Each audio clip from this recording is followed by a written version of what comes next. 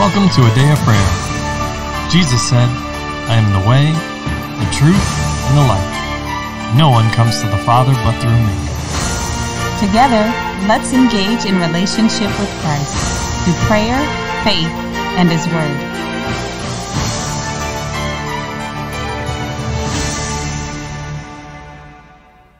Good morning and welcome.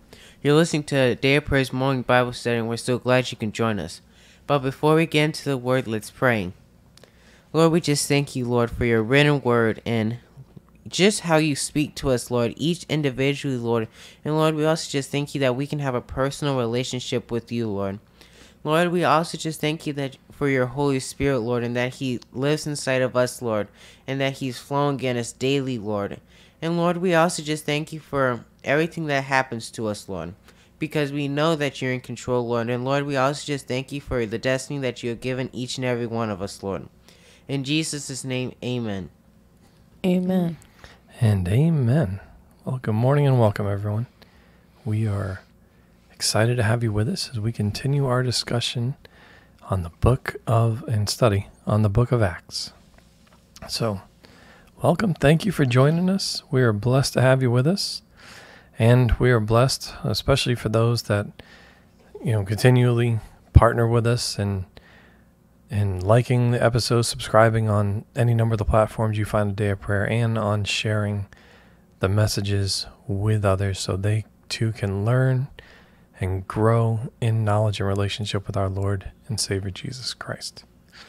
So thank you for helping us carry on the mandate and the work of the ministry and helping build the Lord's house and ensuring the gospel is preached throughout the four corners of the earth.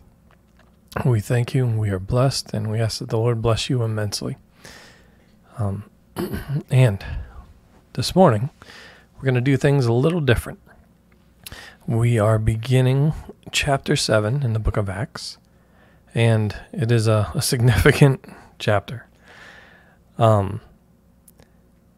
So what we're being led to do is to read it in its entirety, to give an overview, and, we'll discuss this on the whole as an overview. And then in the upcoming episodes, we'll begin to break down in different sections. And by break it down, I mean discuss it and give the revelation and insight that the Holy Spirit has for us to give as we discuss it. All right? Okay. So we've already kind of divided it into sections, so we'll each have a turn. You'll be able to hear from each of us. And so can we get started on that now? Yes. All right.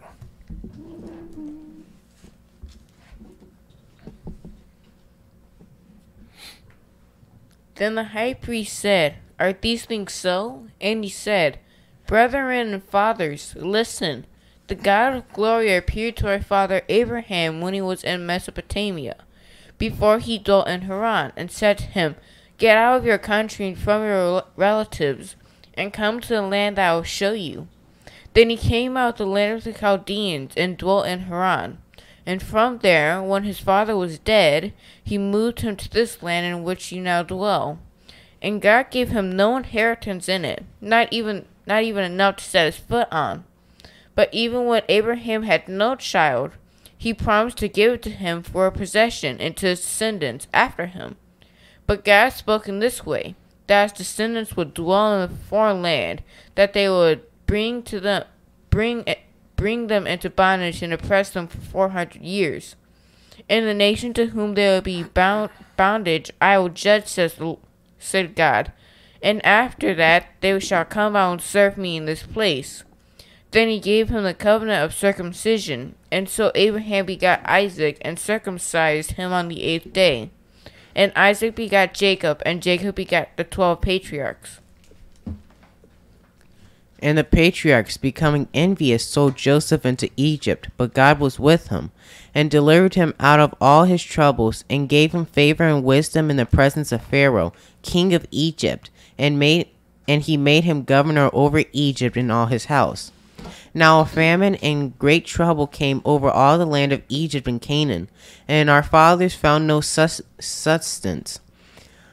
But when Jacob heard that there was grain in Egypt, he sent out our fathers first. And the second time Joseph was made known to his brothers, and Joseph's family became known to the Pharaoh. Then Joseph sent and called his father Jacob and all his relatives to him, 75 people. So Jacob went down to Egypt, and he died, he and our fathers. And they were carried back to Shechem, and laid in the tomb that Abraham brought for a sum of money from the sons of Hamor, the father of Shechem. But when the time of the promise drew near which God had sworn to Abraham, the people grew and multiplied in Egypt, till another king arose who did not know Joseph. This man dealt treacherously with our people and oppressed our forefathers, making them expose their babies so that they might not live. At this time Moses was born and was well pleasing to God, and he was brought up in his father's house for 3 months. But when he was set out, Pharaoh's daughter took him away and brought him up as her own son. And Moses was learned in all the wisdom of the Egyptians, and was mighty in words and deeds. Now when he was 40 years old, it came into his heart to visit his brethren, the children of Israel. And seeing one of them suffer wrong, he defended and avenged him who was oppressed, and struck down the Egyptian. For he supposed that his brethren would have understood that God would deliver them by his hand, but they did not understand. And the next day he appeared to 2 of them as they were fighting, and tried to reconcile them, saying, Men, you are brethren, why do you wrong one another? But he who did his neighbor wrong pushed him away, saying, Who made you a ruler and a judge over us? Do you want to kill me as you did the Egyptian yesterday? Then at this saying Moses fled and became a dweller in the land of Midian, where he had 2 sons. And when 40 years had passed, an angel of the Lord appeared to him in a flame of fire in a bush in the wilderness of Mount Sinai. When Moses saw it, he marveled at the sight, and as he drew near to observe, the voice of the Lord came to him, saying, I am the God of your fathers, the God of Abraham, the God of Isaac, and the God of Jacob. And Moses trembled and dared not look. Then the Lord said to him, Take your sandals off your feet, for the place where you stand is holy ground. I have surely seen the oppression of my people who are in Egypt. I have heard their groaning, and have come down to deliver them. And now come, I will send you to Egypt. This Moses whom they rejected, saying, Who made you a ruler and a judge, is the one God sent to be a ruler and a deliverer by the hand of the angel who appeared to him in the bush. He brought them out after he had shown wonders and signs in the land of Egypt, and in the Red Sea, and in the wilderness 40 years. This is that Moses who said to the children of Israel, The Lord your God will raise up for you a prophet like me from your brethren. Him you shall hear. This is he who was in the congregation in the wilderness with the angel who spoke to him on Mount Sinai, and with our fathers, the one who received the living oracles to give to us, whom our fathers would not obey, but rejected.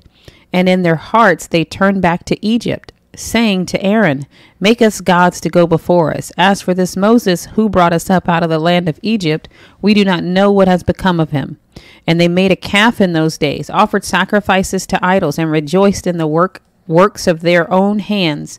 Then God turned and gave them up to worship the host of heaven, as it is written in the book of the prophets. Did you offer me slaughtered animals and sacrifices during 40 years in the wilderness, O house of Israel? You also took up the tabernacle of Molech and the star of your god Remphan, images which you made to worship, and I will carry you away beyond Babylon. Our fathers had the tabernacle of witness in the wilderness, as he appointed, instructing Moses to make it according to the pattern that he had seen, which our fathers have received it in turn, also brought with Joshua into the land possessed by the Gentiles, whom God drove out before the face of our fathers until the days of David, who found favor before God and asked to find a dwelling for the God of Jacob. But Solomon built him a house. However, the Most High does not dwell in temples made with hands. As the prophet says, Heaven is my throne, and earth is my footstool. What house will you build for me, says the Lord, or what is the place of my rest? Has my hand not made all these things? You stiff-necked and uncircumcised in heart and ears, you always resist the Holy Spirit as your fathers did, so do you. Which of the prophets did your fathers not persecute? And they killed those who foretold of the coming of the just one, of whom you have now become the betrayers and murderers, who have received the law by the direction of angels and have not kept it. When they heard these things, they were cut to the heart, and they gnashed at him with their teeth. But he, being full of the Holy Spirit, gazed into heaven and saw the glory of God, and Jesus standing at the right hand of God, and said, Look, I see the heavens opened, and the Son of Man standing at the right hand of God. Then they cried out with a loud voice, stopped their ears, and ran at him with one accord. And they cast him out of the city and stoned him. And the witnesses laid down their clothes at the feet of a young man named Saul. And they stoned Stephen as he was calling on God and saying, Lord Jesus, receive my spirit. Then he knelt down and cried out with a loud voice, Lord, do not charge them with this sin. And when he had said this, he fell asleep. Amen. Amen.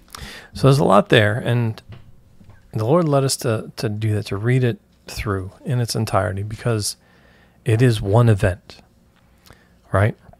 So it's very difficult, if you will, in the natural to try to, I'll say, section it off to discuss it, because instead of reading it all the verses every time, right? Mm-hmm. We're going to do it once so everybody could hear the entirety of the event.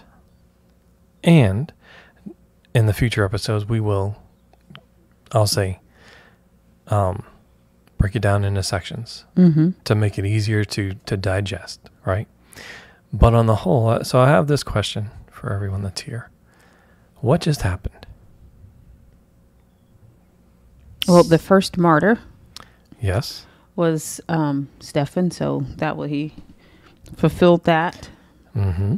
He went home to be with the Lord. Amen. A historical account, I believe you would say, my love. That's exactly where I was going with it. He just gave a history lesson. Why is that important or significant? Tell us, darling. Okay. So, in the previous chapter, at the end of chapter 6, right? Yes. There are lots of lies and accusations concerning not just Stephen, but the church and Christ, yes? Because what they, as we were pointing out in the previous episodes, what the people were inciting and inspiring others to do, right, stirring up the people, were these accusations, which was saying that, and if I believe it's in verse 14 of chapter 6, if we have heard him say that this Jesus of Nazareth will destroy this place and change the customs which Moses delivered to us. Right? Mm-hmm. Yes. So, then he's asked in verse 1 of chapter 7, are these things so? That question. What is that? That's an opportunity. Mm-hmm. Right? Mm-hmm. Yes. We were discussing in a previous episode about how Stephen gave a defense, right? Yes. Well, what was his defense? The word of the Lord. The word of the Lord, and the word of the Lord was, let's look at the history. So, and why is that important? Because in giving this history lesson, now all the people, Pharisees, Sadducees, Scribes, and the others that are there listening, including these false witnesses, right? Yes. Now have the opportunity to listen to the beliefs and to hear for themselves, discern for themselves, if what is being said and taught in the first church is right, and if there is common ground. Are there similarities in the beliefs? Or is this completely off base, right? Yes. Yes. And notice how much of what in these verses, in the history that he gives, He goes all the way back, right, to Abraham, which, isn't that something that John the Baptist confronted? Don't say to yourself, Yes. we're sons of Abraham, right? Yes. Yes. And others, don't say we're children of Moses, right? Yes. Yes. So he gives them a history lesson and corrects some things, right? Gives some insight. Because clearly Abraham and Moses, and even to today, they are esteemed, right, Yes. in the faith. Mm-hmm. But clearly, when he gives the history lesson, he says, no, you did. We, right, Hebrews, the Jewish people, did not regard Moses rightly. We actually didn't listen to him at all. But now he's this esteemed individual, right? And Jesus himself even said, hey, wait, you think Moses is for you, but I tell you, it's him that's going to stand at the judgment in condemnation, right? He's going to stand against you in condemnation at the judgment, right? Yes. Okay, so in this history lesson, he goes through all of the history and says, hey, look, this is the actual history, and we need to hold it rightly, not deceive ourselves. And everything he said is in line with, all the rest of the Old Testament, right, in the history of the people. So he's giving them he's giving them wisdom and insight that's clearly revelation from the Lord, right? Yes. He's also giving them, that insight so they can hold it rightly and not be deceived, or present an opportunity which they can come out of the deception and renew their minds, right? Yes. And who's he giving this to? Everybody that was present. Okay, which primarily, because they were brought before the council, those are Pharisees, Sadducees, and Scribes. Mm-hmm. So he's giving a history lesson to people that should know the history, right? Yes. So wouldn't they know if what he's saying is true or not? These are people that studied this out, that were extremely educated, right? Yes. Layla, you brought up in the previous episode about the irresistibility of wisdom, right? Yes. Yes. It doesn't say that they cut him off in his history lesson or defense, right? Yes. Yes. So clearly what he was saying was accurate, and by the end, right, they were clearly cut to the quick, it says, by the wisdom and insight and knowledge and understanding that he had given them. Why? Because he received it from the Holy Spirit. And no, they're that type of wisdom, there's no argument against it, right? Yes. But then there's the other aspect. It doesn't say much about Stephen's background, if you will, right? Mm-hmm. Yes. Yes. But it does talk about the apostles who dedicated themselves to prayer and the teaching of the word, right? Prayer, study of the Yes. word, and teaching of it. Yes? Yes. Yes. They were uneducated men. But here he is speaking to educated men with wisdom that they cannot refute. Right? And that's a trademark of the Holy Spirit. 'cause Amen. Even the most learned people say some of the most foolish things.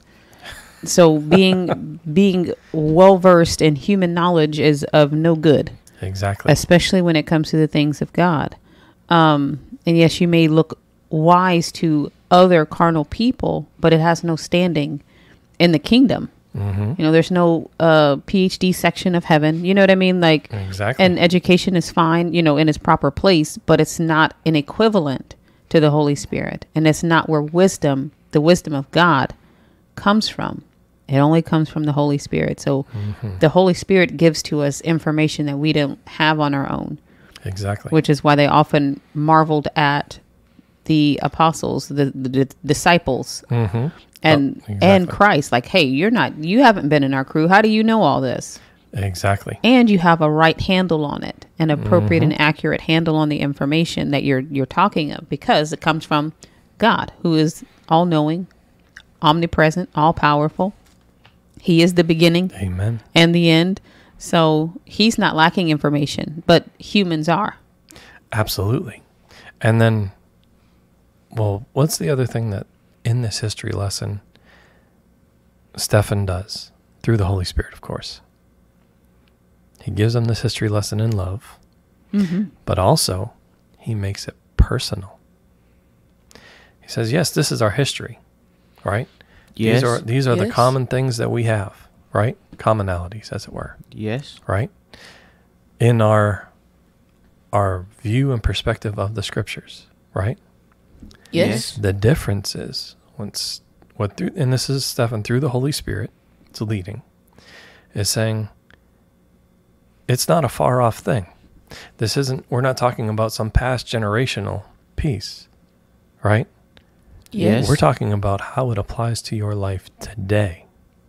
And these are the areas with which you missed it or misunderstood and are still living in opposition to the Lord. Now, you could say, well, that's harsh. And maybe, but it's not done out of love. When we Yes. are made aware of the things, the ways that the Lord is instructing us and that we have been in opposition to him. Well, and I'll bring up the Lord first because that's where it matters first, right? But then let's also look Yes. at with our neighbor and other brothers in the faith, brothers and sisters in the faith, right? Yes. Yes. Are we truly living out and demonstrating the nature, character, and attributes of our Lord and Savior? Are we truly being led by his Holy Spirit? Are we actually applying those things to our lives and to every situation that we find ourselves in? Because we would see that difference, right? Yes. And guess what? When the history becomes part of you, right? When you're made aware, when you're given this Yes. revelation, this insight, no one can take that from you.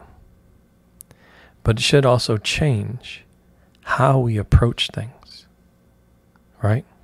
Yes. It matters. It matters for us and our lives. And us, our families, our communities, right? Businesses, government, Yes. every area and aspect of life.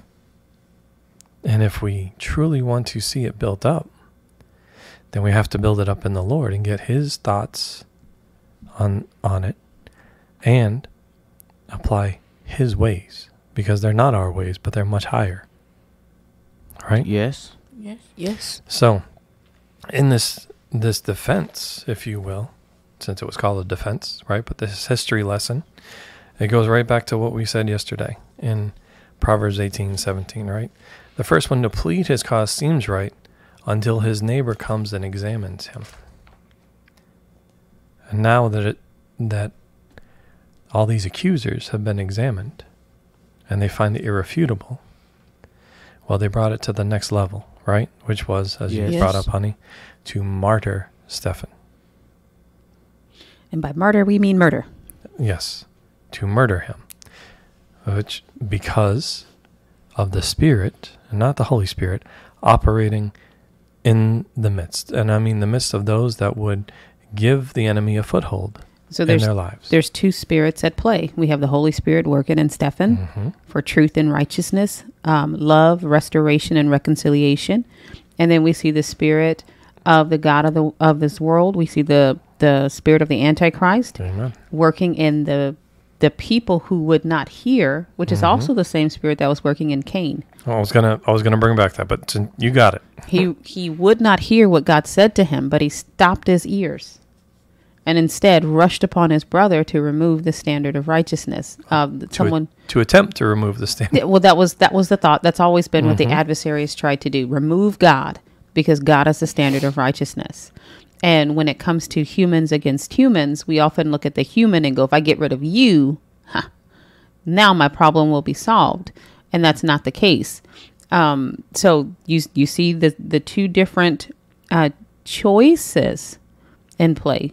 Stephen did not disengage from Holy Spirit and begin operating in his flesh. He wasn't offended. He didn't get mad. He didn't try to murder them back. He wasn't picking up his own stones and throwing it upside their head and whistling for the apostles, calling, right? He didn't ask the Lord to send down angels to fight for him and tear their heads off. He didn't. He didn't. He looked and beheld his master and forgave. Well, let's bring it back to that too, right? So he held on to the Lord and the Holy Spirit so much so that just like Moses, who and a great deal of this history lesson was discussing, his face shone, right? It says that at the very end of chapter 6. It says, verse 15, right? How when they looked upon him, they saw the face of an angel. Just like Moses, right? Where his face shone. So the glory of the Lord coming through him. Amen. For open display so everyone could see it. We see also conversion at work because Saul is standing in the crowd. He's on the wrong side of it at this point, but we've talked about that. The Lord is sowing seed to win and to convert and to draw unto himself all that belong to him. We see just the goodness and the mercy of God overall, and we see the people who at the time refused to partake of it. So, amen. Well, let's pause there for today. And with that, can I get a volunteer to close out in prayer, please? I will. All right, Layla. Lord, we just thank you for today and for the opportunities that you give us to turn towards you, Lord. And we thank you for the restoration, Lord, that you bring. And the refreshing, God. We thank you that you make us whole and complete, Lord. We thank you that you are always there for us, Lord, that you never leave us or forsake us, God. And we thank you for your Holy Spirit that you have sent to be a guide to us in this world, Lord, so that we finish our course with joy, God, and we do it in excellence, Lord, and we are well-pleasing to you, Lord. So we just thank you for those things. In Jesus' name, amen. in Jesus' mighty name, amen. And amen. Well, we love you. God bless you, and have a wonderful day. We hope you've enjoyed listening to A Day of Prayer's morning Bible study. This year, Pastor John and I are believing for 1,000 new partners to believe God with us and join in the work of the ministry. God is doing great things through A Day of Prayer, and we want you to be a part. If the Lord has placed on your heart to partner with us, please contact us online at adayofprayer.org. Click on the menu and select Partner. Complete the form, and we'd love to hear from you. Thank you again. God bless you. Have a wonderful day.